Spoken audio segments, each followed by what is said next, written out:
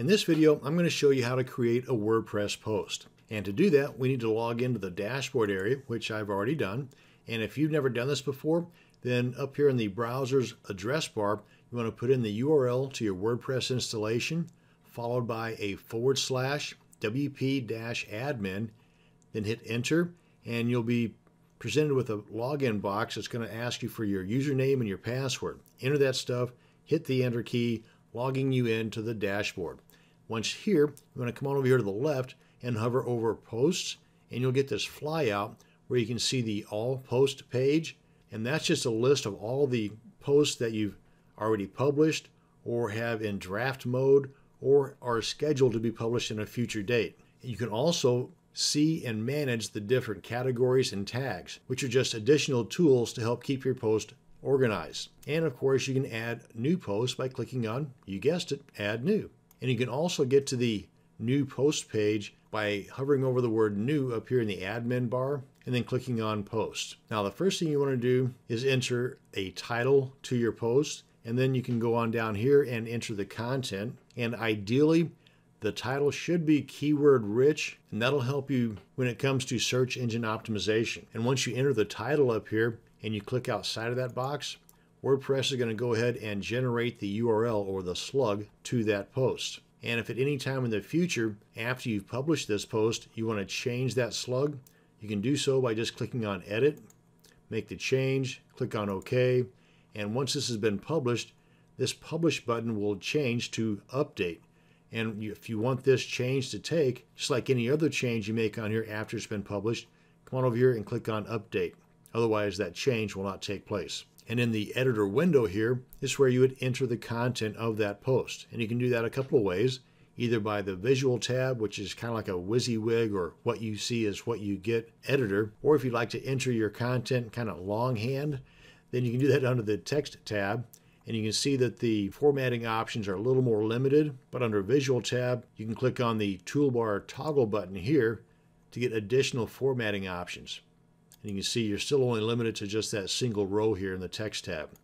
But these formatting tools may look familiar to you if you've ever worked in a document processing program before, like Microsoft Word or OpenOffice, where you can bold text, italicize text, change the text color, and so on. Now, if you wanted to copy and paste content into this editor window from another document that already has the text formatted, like for example this Word document where I have some text bolded or italicized or a clickable link, and there's a way you can do that.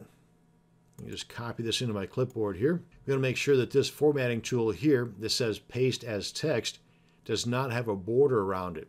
If it does have a border around it, for example, if I click on that, you'll get this pop out that tells you what's taking place as far as being able to paste formatted content from something like Microsoft Word. Then you want to make sure that that's toggled off, because right now it's toggled on with the border around there. And if I paste this in here, none of those formatting options carried through. This is not a clickable link. This is not bolded. Now then, if we toggle this off, just by clicking on that, you can see the border's gone away.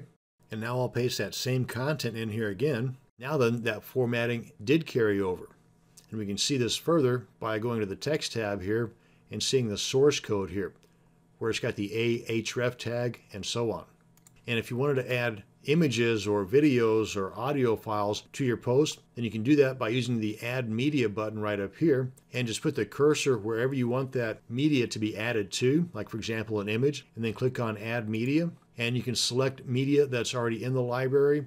You can go to Upload Files and upload media from your computer by clicking on Select Files, or just drag it and drop it here. Or you can even add it by inserting it from a URL. But if we're going to add one of these images, all you have to do is just click on it and you get the check mark. You can make a few little edits over here to the right and then click on Insert into Post, and there it is. Now, if we come on up here to the very top right, we've got this option here for screen options. If we hit that drop down, you can see that we've got some modules that can be shown in our editor page by checking or unchecking the boxes. For example, the featured image, that's this module down here at the bottom, tags and categories. If we were to uncheck all of these, then they're not there anymore. Likewise with format, it's gone as well. So all we have now is the publish module. But if you want those, make sure those are checked. Likewise with any of these other options here. Like if you wanted to be able to toggle on or off to allow people to make comments on this post, make sure that box titled discussion is checked. Then below the text editor window, you now have the discussion module. And you can also edit the screen layout. By default, you've got 2 columns. If you wanted just 1 column, then those items that were over here on the right are now at the bottom below the editor window. And a very cool feature is this box by default is checked that enables full height editor and distraction-free functionality. And what that means is the editor window here does not have a fixed height. In other words, no matter how much content you put in here, you're not going to get a scroll bar. Let me show you what I mean. Let's go ahead and untick that. And you can see the scroll bar here because it now has a set height. So that's the full height editor. Another element of the distraction-free functionality is this button right here, right below the text tab. If we click on that, the 2 sidebars are going to disappear. And if we want them back temporarily, just move the mouse outside of the editor area, and there they are. And if you want them to go away again while this is toggled on, then just put your cursor anywhere in the editor window, hit enter, and there they go. Let's go ahead and toggle this off. And let's go ahead and close up the screen options. And to the right of the screen options, we have a help tab that is specific to the post editor page. So if you have any questions that are unanswered by this video, then you've got some help waiting for you right here. And while we're over here on the right, you've got the publish module right here where you have different elements that you can either publish it right away. You can schedule the publishing to be at a later date by changing this date, clicking on OK, and that publish button changes to schedule. Let's go ahead and move that back. You can also change the default public visibility by clicking on edit and changing that to private so that only people that have this URL will be able to see this post. Or you can make it password protected, and a very cool feature, you can make it stick. In other words, on the post page right here, you can make that post stick right at the very top so all future posts will fall below that one. Because by default, all new posts are at the top of this post page. But if you use the stick feature, then it's going to stick to the top. And whatever changes you make here, just be sure to click on OK. You also have the preview button where you can see how your post is going to look in the browser before you actually publish it to the world. And if you really just don't like what you've created, you can always move it to the trash bin. Then you've got the format module. Depending upon the theme that you're using will depend on which or how many post formats are being shown here. And by default, standard is the one that's checked in this theme anyway. Then again, you've got the categories and tags, which as I mentioned earlier, will simply help keep this post organized.